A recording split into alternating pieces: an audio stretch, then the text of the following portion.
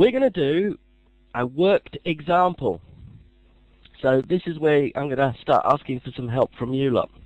So to do this, I'm going to build myself a Homer Simpson donut making machine. This machine doesn't literally exist, I'm sure. It's just a machine I'm making up for this example. So here's my donut making machine. I'm going to put dough and water into an extruder, into a head box.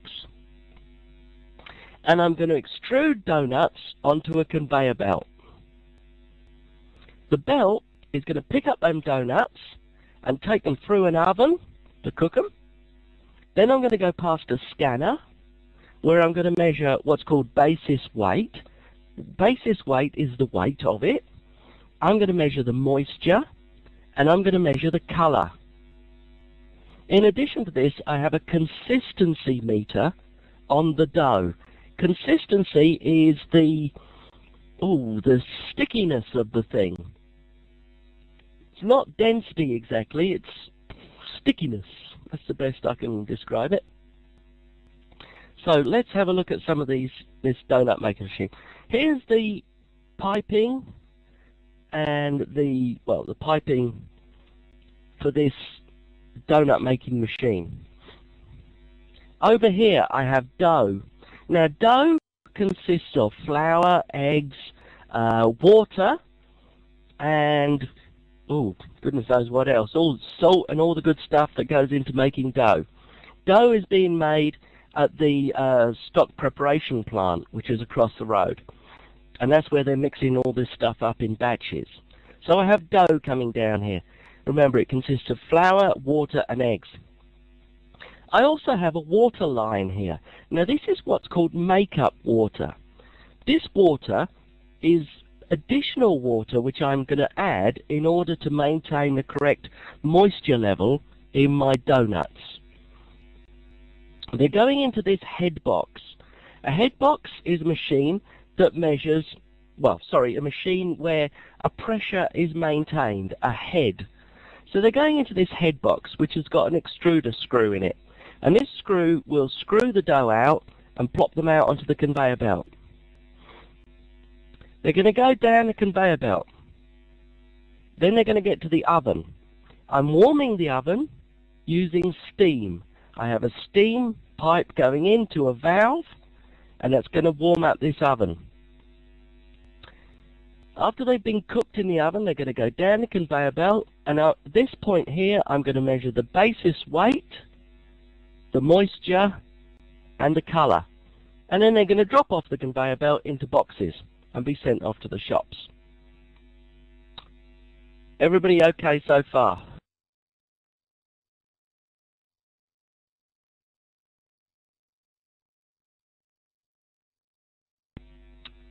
Alrighty-o then. Here's the instrumentation I've added onto my P&ID drawing. It's now P&ID. So here's my instrumentation. I don't have pucker letters to use for things like consistency and basis weight and moisture and color. So in the true spirit of instrument people everywhere, I just make them up and use what's convenient. So I'm going to use BW for basis weight and MOI for moisture and COL for color. That's because they are the letters that we use. So there's my instrumentation dotted around the thing. First things first, flow meters. This is where I need you now to get typing. What type of flow meters are available to me?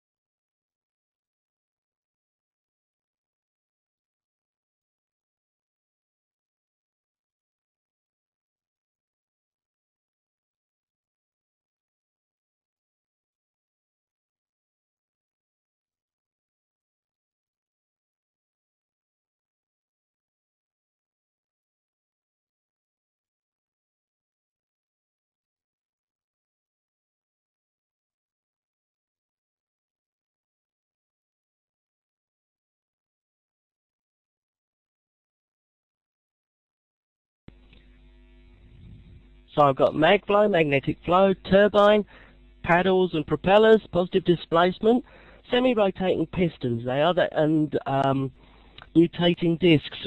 This sort of thing you get on your water flow meter at home.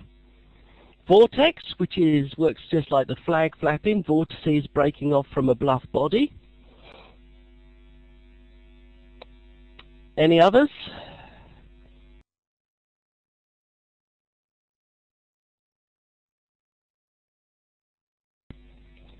Okay, well we have a whole variety. Oh, Venturi.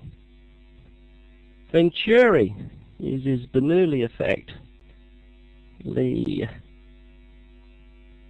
I'll just draw that so everybody knows what it looks like.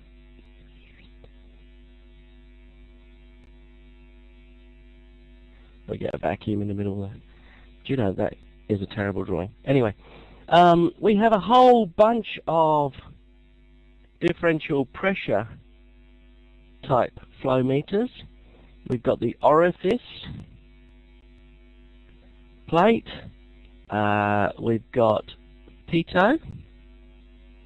I hear a pitot tube sensor was implicated in the crash of the Air France aeroplane.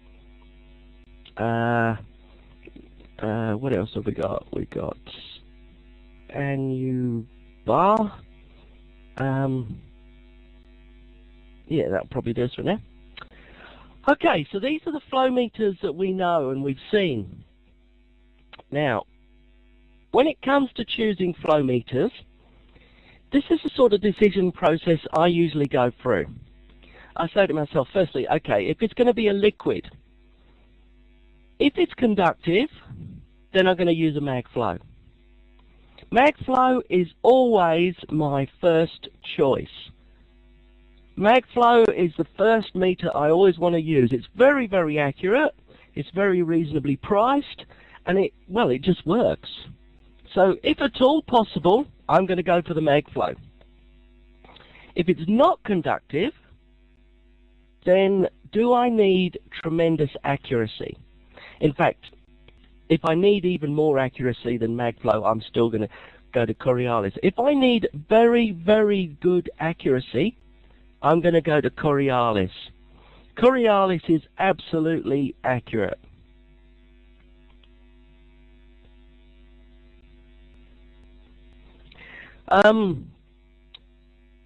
And if I don't need great accuracy and it's non-conductive, then I'm going to go look at one of the others.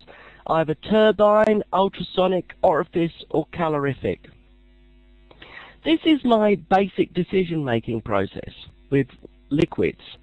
Now, sometimes this gets short-circuited, and it depends on the process variable. What can short-circuit this decision-making process is what exactly is in the pipes. If there is something very, very nasty in the pipes, then I'm probably going to go ultrasonic, because the ultrasonic flow sensor is on the outside of the pipes, so I don't have to put my lovely instrument anywhere near the nasties inside the pipe. You always got to consider, whenever you're choosing anything, you've always got to consider what is it in the pipe. If it's something that's fairly benign, like water, then fine, we can go mag flow. Conductive, it's nice. But if it's something nasty, then we may have to go something else. And nasties, acids, alkalines, salt. Brine is incredibly horrible. Brine is horrible, horrible stuff that will eat flow meters. It will eat the little electrodes on mag flow meters. It'll eat the pipes in Coriolis meters. It'll eat a turbine whole. The orifice ends up being a very big orifice, like it's in jail or something. So ultrasonic would be great for that, just because it's so nasty. Now, if I have gases, the first thing I'm going to ask myself is, how nasty is this gas? Is it a nasty gas? If it's a very nasty gas, I'm going to go with a very solid flow meter. And the Vortex flow meter is built like a tank. So if it's a very, very nasty gas, I'm going to go for the vortex flow meter. Vortex flow meter, if you remember, is the one with the bluff body and then the flag and the vortices breaking off either side. So if it's a nasty substance, I'm going to go with vortex because it's very solid. If it's not so nasty and I need lots of accuracy, I'm going to go with Coriolis again. Coriolis is always my best choice when I need great accuracy.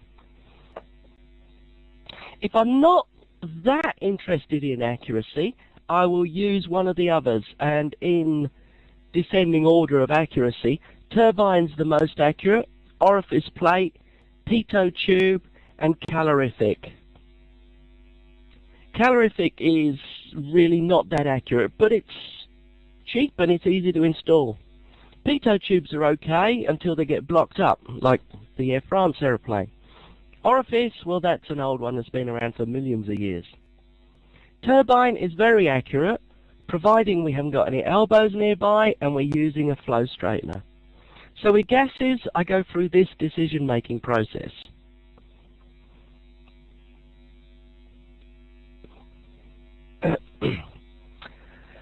If I have something, a very corrosive gas, sodium cyanide, if at all possible, I'm going to use, I don't want to get inside that pipe. I do not want to get inside that pipe. I would probably, in that situation, use, actually, I didn't put it down. I can still use ultrasonic. So I still have, I should have put that in here. Ultrasonic. Ultrasonic will work on gases. What ultrasonic needs is something to bounce back off. So if the gas has got any sort of particulate nature, then ultrasonic will work. If I can't use ultrasonic because I'm not getting a good echo off the thing, then I'm going to fall back to using Coriolis, because Coriolis is just a bent bit of pipe. So there's no way, you know, providing I can get my Coriolis pipe possibly PTFE coated, then I think I'm going to be okay. But I certainly am not going to use anything which is going to involve getting inside that pipe or taking the crap from inside that pipe out. So I don't want to put the turbine in because I don't want to get in that pipe. Orifice plate, well, for that I need impulse pipes out to a DP cell. So that one's not going to work. I'm not going to take gas out of that pipe. Pitot tube, not going to do that again. Calorific may work, although the calorific sensor typically has two small heated stainless steel heated pads on it, and the nasties could well eat that away. So I think I'm going to try ultrasonic, and if that's not going to work, Coriolis. If the flow is high enough, we could always try vortex. The only reason I'm not saying use vortex straight off is because vortex flow meters have got a minimum flow below which they just won't measure. So if we've got a high enough flow, then vortex would be good, just because vortex is such a solid thing. Does that answer your question?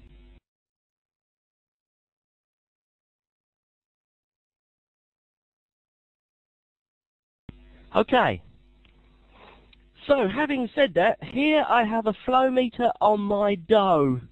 Dough consists of flour, water, eggs, yeast, God knows what else, salt. What sort of flow meter would you choose?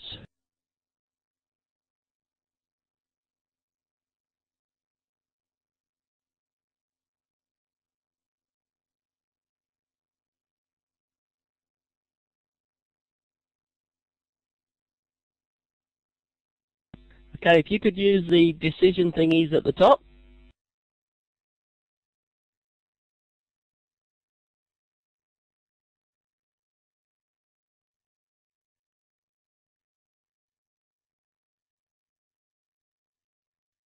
Now, one thing I should say about dough is it's thick and sticky. I don't think if you've ever made a cake, you'll know dough is thick and sticky. And if you put anything in the pipe, it will stick to it. So I'm really going to steer away from anything in the pipe.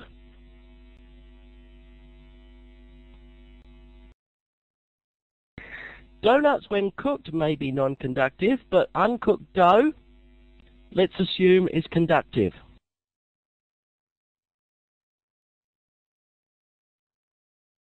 So I think the consensus we have is for the MagFlow, and I would go along with that because it's conductive liquid, so I'm quite happy with that. I always want to use MagFlows. MagFlow's my favourite meter.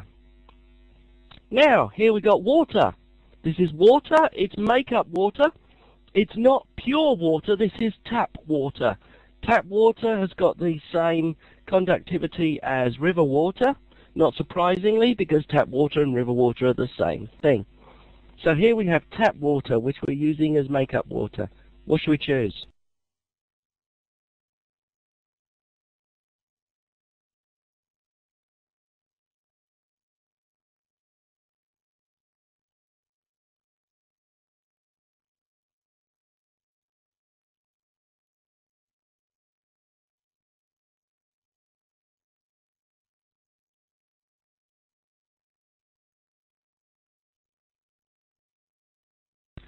Well, looks like we've got a pretty even spread on this one. So I'm going to go through and do my reasoning. Turbine flow meter. Reason I don't want to use a turbine flow meter, firstly, is because it's a piece of crap. They go wrong and they're inside the pipe.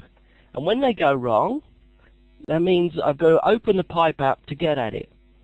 So I don't like a turbine flow meter because it's mechanical. MagFlow meter, love a MagFlow meter. Coriolis meter, could use Coriolis, but I only use Coriolis when I need to be very accurate. Otherwise, it's too expensive. Pitot tube, this would work. Yes, it would work. It's river water, or it's tap water. So eventually it will fur up. Fur up. Because if the water has got any sort of hardness in it, then that hardness will build up on the pitot tube and block it up. Also, water, tap water, contains slime molds. It's the black stuff you see on toys, bath toys that have been left in the bath for too long. It's a black slime mold layer that builds up on the inside of water pipes. That slime mold will build up on the pitot tube and will block it up. Orifice plate. The orifice plate, in order to come out of the orifice plate, so we got a pipe with an orifice, and then what we do is we come away from that with a couple of impulse pipes to a differential pressure sensor. What's going to go wrong with this is the impulse pipes. They will block up. They will block up with slime mold, and they will block up with fur if there's any hardness in the water. So I don't like that one. So let me say, don't like that one, don't like that one, too expensive. I'm going to buy a MagFlow. Basically, I'll buy a MagFlow unless I can, whenever I possibly can. Unless there's a bloody good reason why not to, I will buy a MagFlow.